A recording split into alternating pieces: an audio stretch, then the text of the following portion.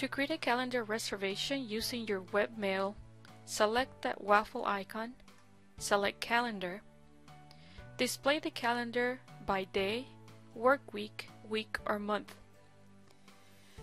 Double-click or right-click to create the event. I'm going to double-click to add the details. Name the event. Indicate the start time and the end time. Add the room. The room will be the resource. It can be a location or it can also be the laptop cart. Choose New from the list.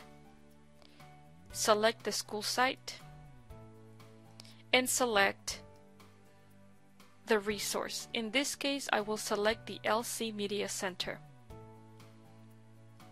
Once you select it, you can add a note or notes and you send it. Once it's been sent, you will receive an email confirming the event.